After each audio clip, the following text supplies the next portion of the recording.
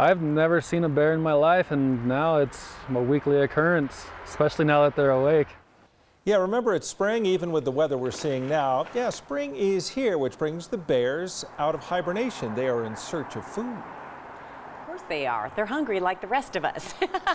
It's not just people in the high country, though, that have to keep a watchful eye out. One clever bear in Morrison got caught looking in all the right and wrong, depending on places where you ask, depending on who you ask, rather. 9 News reporter Allie Levine shows us the bear's sneaky tactic.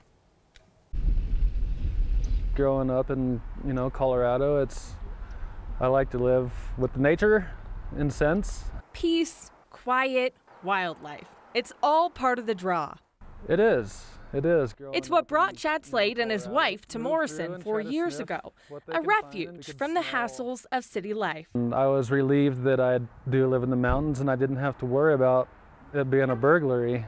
But even in the mountains, cars are vulnerable to break-ins.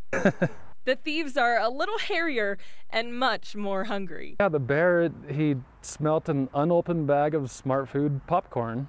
The camera on Chad's front porch caught the whole thing. Watching it back, Chad isn't alarmed. He had a plan of action, it seemed like. Impressed, maybe. It struck to me that he was aware that the door could come back closed on him.